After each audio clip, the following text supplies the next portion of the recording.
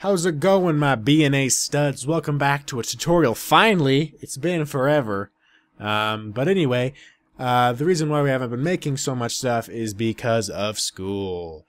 Me and Austin, we've been doing editing and VFX for a whole bunch of films for our film school, and so we finally finished our semester, and we are going to get back to it. So, we actually did VFX for a film called Sinfall, or Sinfell, something like that.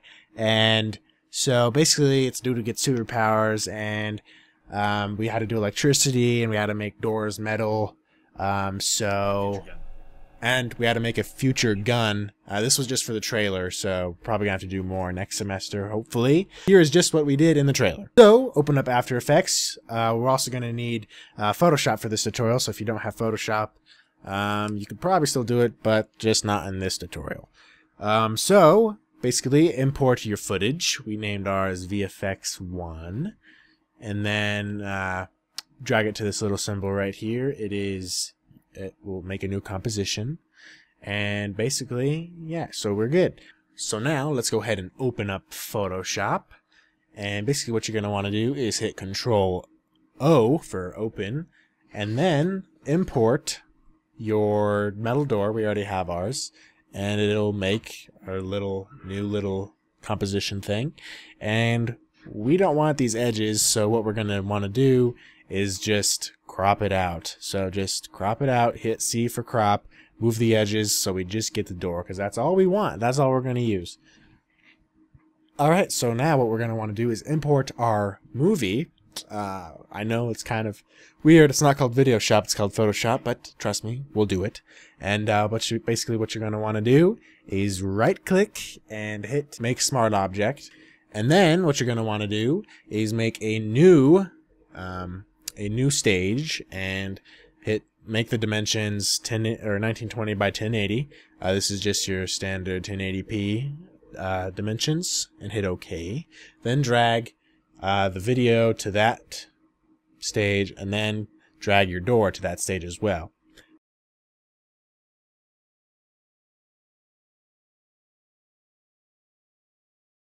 Now what we're going to want to do to our metal door is hit Control-T, and then just shrink that up, hold Shift to make the dimensions stay the same, and basically move it over to the door.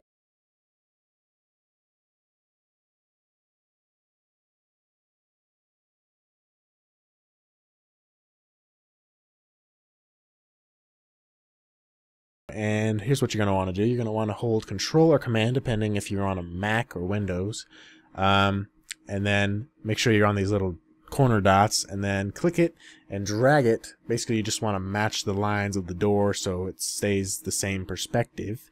And yeah, you just want to make sure that it actually is doing what the door is doing inside of the image. Alright, so we're good. Now, it looks kind of retarded. It's over the black bar, you know, the color doesn't look the same, blah, blah, blah. But hey, that's okay, because we're going to do all that inside of After Effects. So, unsee these two layers on the bottom, and then hit Control-Shift-S, or Command-Shift-S if you're on a Mac. And then, name it MD, we named it MD, and then make it a PNG layer, because that's just the jam. Alright, now, import that into After Effects. Drag it on top of your footage. Alright, so that looks pretty stupid. So basically what we're going to want to do is hit Control-Y, and basically we're just going to be making our bars, so name it bars. Also make sure that it's black and hit OK. And then hit Q for your mask tool, and then just mask out the bars, so we can just basically just copy the bars. So nothing's on top of the bars, everything is behind them, because that's how the image was captured, and it would look stupid. So, yes, so go ahead and do that, and then once you're done with that, basically, what you're going to want to do is make the door look more realistic. So, what we're going to want to do is hit, click Effects and Presets, and search Levels, add that in, and just drag it. You don't want to crush the blacks, but just drag it.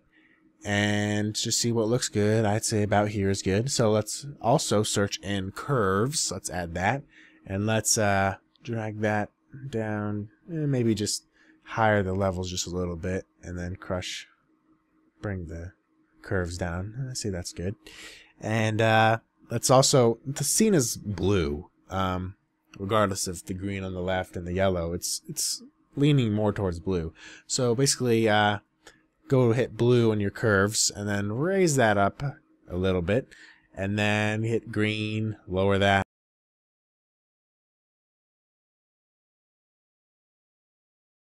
and hit red, lower that, and then go back to blue. Looks like it's a little bit too blue, so let's go ahead and lower that just a little bit, and I'd say that's looking pretty good. However, let's unsee this layer, and we will see that there is a shadow on the real door, and that's kind of what we want to imitate. So let's go ahead and add a new solid, Control Y, and we'll name it Shadow.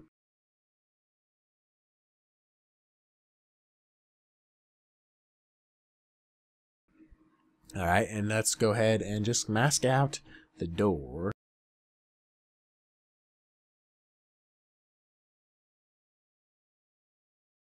Just half of it, because the shadow's on half, especially because we're going to feather it. And just play with the settings, you know, MMM will bring down all of your mask settings, and, you know, extend feather and mask expansion, shrink it, expand it, see what looks good in your scene. If there is a shadow on your door, if not, then you don't have to do much playing around with it. But we are going to do it here. So I say that's looking good. Also lower the opacity with T, because yeah, that's Gucci stuff.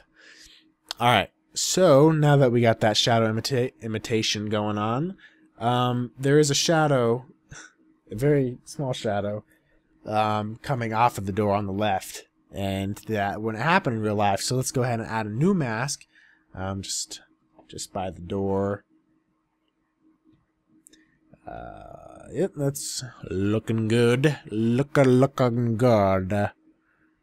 So let's go ahead and add that. Where it says add, let's make it subtract. So it's subtracting the shadow, and it's, ta-da! It's looking better.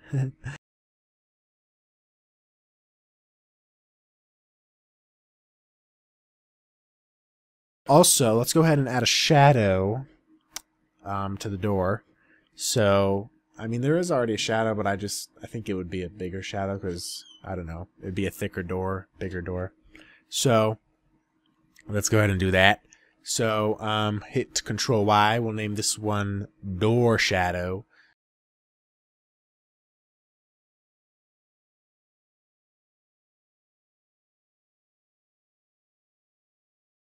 And we'll add a mask, and hit G for pen again, and we'll just make a little mask right here, hit F for feather, and we'll extend that out, and also mask expansion, hit MMM, and lower that or raise it depending on what looks good. I say that looks good about where it's at right now. Basically what we want is, we don't want the door to be too light, because then that's just gonna make the viewer look towards the door and not towards the actor. So I'd say about here it looks good. It looks like it's in the scene. Later it'll go to a color grade artist, which will make it look more realistic. It'll make the image look better, but we are just doing the VFX, and it's already looking like it's there, which is what we want. So if you like this tutorial and you learned a lot, please go ahead and like and subscribe. It helps us out a lot. We're making stuff regularly now, whether that's a tutorial or skit or anything else that we decide to put out for you guys. So please go ahead and subscribe, because it keeps you informed of what we're doing, and it also lets us know how well we're doing. So thank you so much for watching. Hope you guys have a great day.